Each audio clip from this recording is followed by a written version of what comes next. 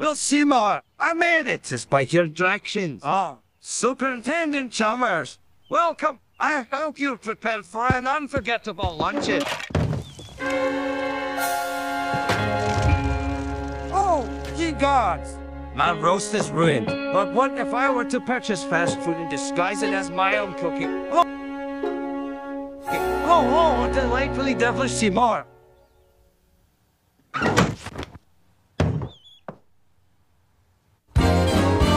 Skinner with his crazy explanations. The superintendent's gonna need his medication. When he hears Skinner's lame exaggerations, there'll be trouble in town tonight. Seymour.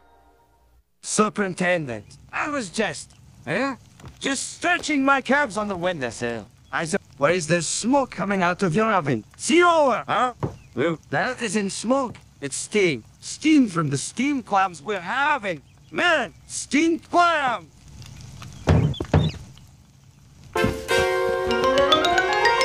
Superintendent, I hope you're ready for some apple-loving hamburgers. I thought we were having steamed clams. Oh, whoa, I said steamed hams. That's what I call hamburgers.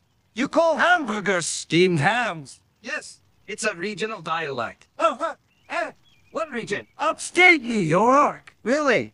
Well, I'm from Utica, and I've never heard anyone use the phrase steamed hams. Oh, not in Utica. No, that's an Albany expression. I see. You know, these hamburgers are quite similar to the ones they have at Krusty Burger. Oh, no. Patented Skinner Burgers. Old family recipe. For steamed hams. Yes. And you call them steamed hams, despite the fact they are obviously grilled. What? How? You? There? One thing I should... Excuse me for 1 second.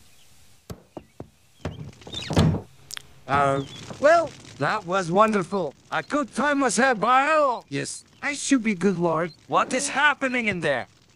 Aurora Borealis. Aurora Borealis. At this time of year, at this time of day, in this part of the country, localized entirely within your kitchen.